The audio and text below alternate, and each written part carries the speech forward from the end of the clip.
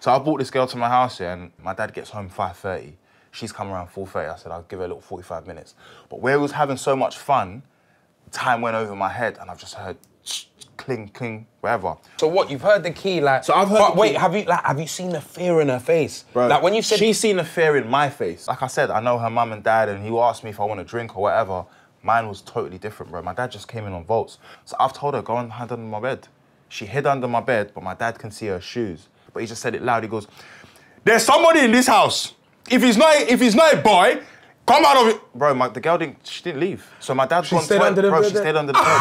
She stayed for half an hour. She stayed for half an hour. Yeah?